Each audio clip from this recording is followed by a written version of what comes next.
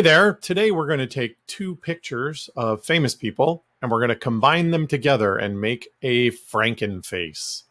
And to do that, we're going to need to use layers and masks and the transform tool. First, we need our two people we're going to work with. So let's open two faces. Our two faces today are going to be Dwayne "The Rock" Johnson and Mr. Danny DeVito.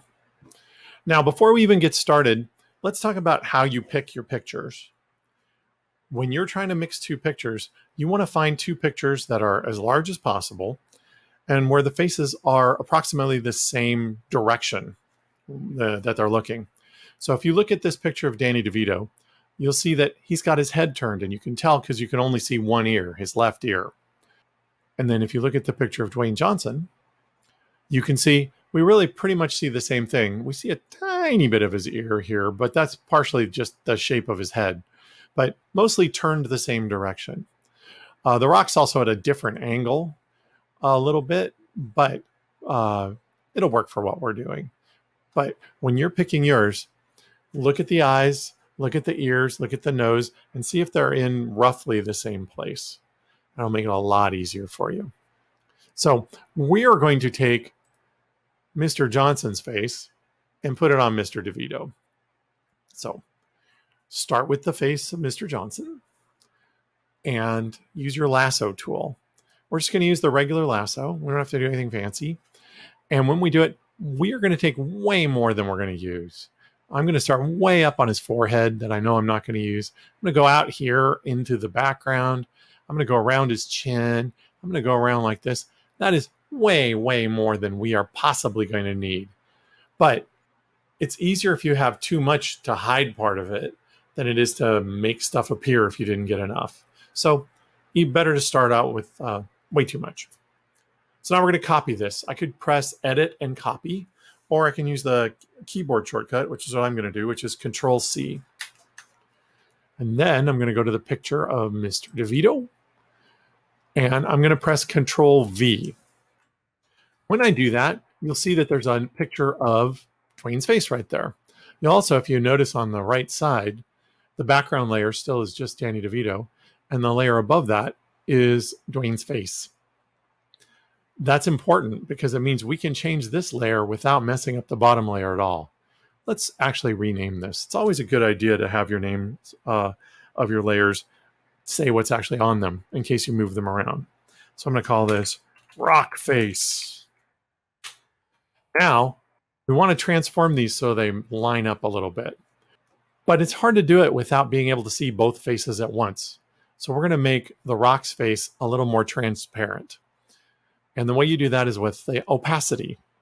If you look at this layer, you'll see the opacity up here is set at 100%. That means it's solid. You can't see through it at all. It's like a wall. And if we turn the opacity all the way down to nothing, it's invisible. You don't see the layer at all. It's like air. So we want it somewhere in between. So I'm going to put it up just so I can see both. And it doesn't matter exactly where you have it as long as you can see both easily. So that's pretty good. That's almost 60%. Yours might be more, yours might be less when you're doing yours. Do it so you can see both. So we're going to use the free transform tool. And there's a shortcut for it, which is Ctrl-Alt and the letter T. But if you forget that, you can go to Edit, and Free Transform is right here. Ctrl-Alt-T. And the first thing we'll do is we'll just kind of roughly match it up the best we can by stretching it from the handles and rotating it if we need to. And you'll see it turns to the rotation icon if you get close to it, but you're not touching it. And if you touch it, it switches to the scale icon. And you can see, even though I've lined up one eye and the mouth pretty well, even if we turn this to try and get it matched up, it doesn't quite line up. It's close. So we're going to warp it a little bit. And to do that, just hold down Control when you grab a corner point, a control point, and then you can drag it and adjust it. So I'm lining up his eyes and his nose right now. By the way, this is usually easier if you just do one part at a time. So if you're doing this and you're struggling, don't try and do the whole face at once. Do an eye, then do the other eye, then the nose, and then the mouth. You might decide it looks funnier if you only do part of it. So you might not want to do all of it anyway. All right, so now his eyes line up pretty well and his mouth lines up pretty well. His nose is still a little off. We can't fix that here, but we have another place where we can. So I just pressed return to tell it that this is where I want to be, or enter, whichever your keyboard has. I'm going to turn the opacity all the way up. And now you can see it kind of lines up. It almost lines up right here, but it doesn't quite match and the colors are wrong. We're going to see what we can do to fix those things. First, before we fix the rest of it, let's try and get the colors right. We're probably not going to be able to match it very well, but that's okay. It'll match close enough. I'm going to go up to Image, Adjustments, and I'm going to go to Hue and Saturation. You can see there's a shortcut for it as well. And I'm going to try and adjust it. Saturation is how much color is in it. Turn it all the way down, it's black and white. Turn it all the way up, it's crazy color. Lightness is how light or how dark the actual image is. So all the way from completely black to completely white. And then the hue actually rotates through the colors. So we're going to see if we can get it any better. I don't think it's going to be much different though, because when you go too light, it starts to make the face get gray. All your blacks disappear. So for what we're doing right now, we don't need to match it that carefully. If we were being a little more precise here, we could go in and then play with the contrast afterward. But for what we're doing, this will totally work. So pretty close. I'm just going to say okay. And now we need to match his nose up with the glasses. If you look at his nose here and you watch when I go to the glasses, you can see it's actually cut off a little bit. The noses don't line up very well. So we're going to use the Liquify tool. So I'm going to go to Filter, and I'm going to go to Liquify.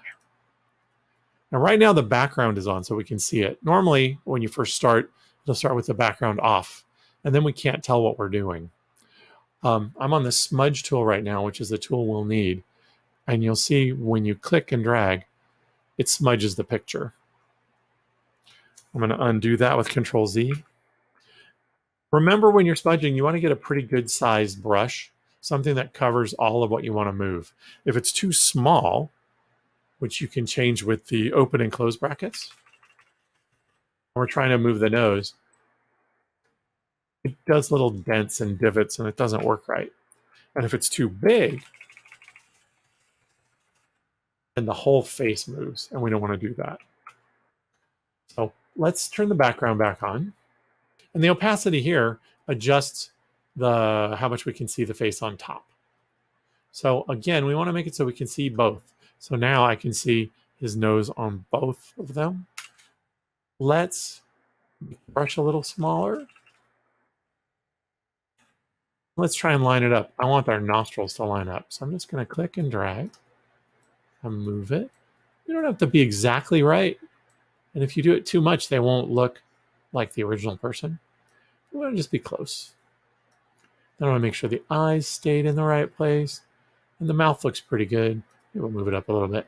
Give him a little more exciting face. Okay. Turn your opacity all the way up. Make sure you didn't warp it too much. See, it's a little distorted, but you can still tell who it is.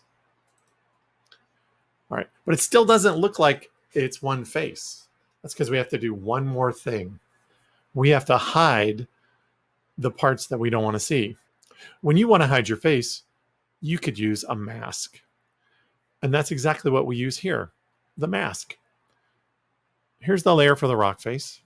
And I'm going to click this, the mask icon, which is the circle inside the rectangle. And when I do, an all white mask appears right here. That mask, when you can see it, it's completely white. You could see everything that's on the page.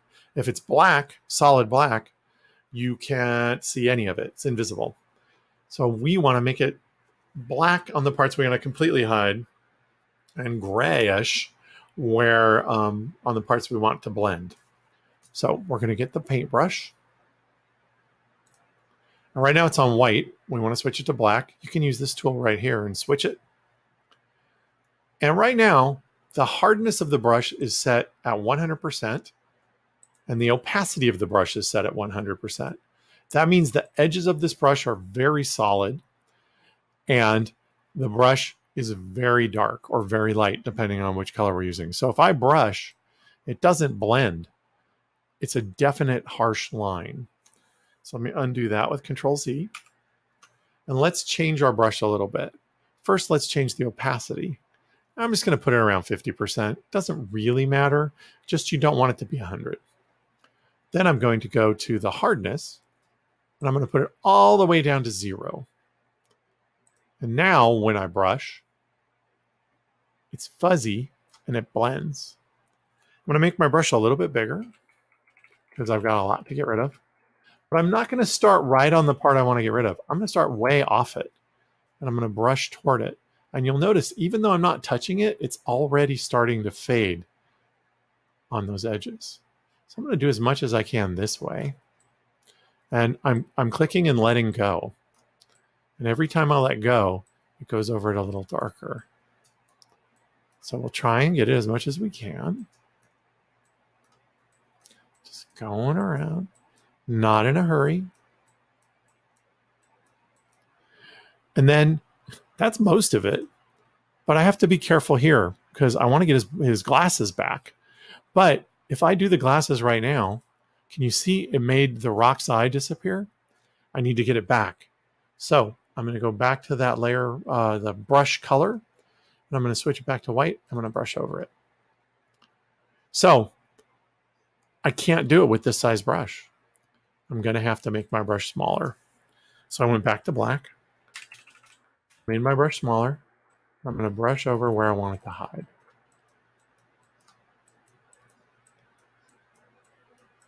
And I got too much, so I'm going to switch it to white. You can press the letter X also, and it'll switch the colors. See? X, X, X, X, X. I want the rock's eye, even though we're missing the shadow a little bit. It works. The brush right there, and around his nose. Here we can put that shadow underneath. It looks good. Right there.